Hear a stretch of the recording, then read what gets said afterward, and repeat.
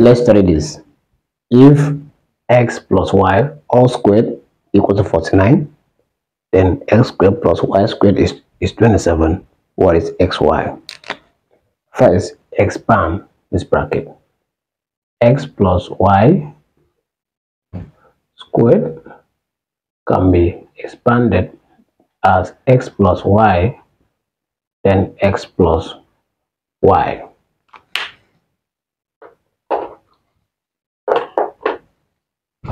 And it's equal to 49. This time this, that will be x squared,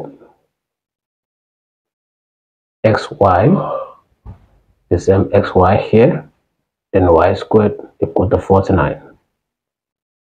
X squared plus y squared here, I should call that, plus 2xy equals to 49.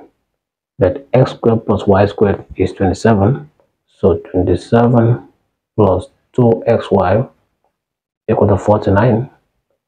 So 2xy being made the subject here, that will be 49 minus 27. And this is 2xy equals to 22. Dividing through by 2 makes xy stand alone. Here, to make xy stand alone, you divide through by 2. So xy equals to 1, 11. This is 11. So the value of xy here was actually 11.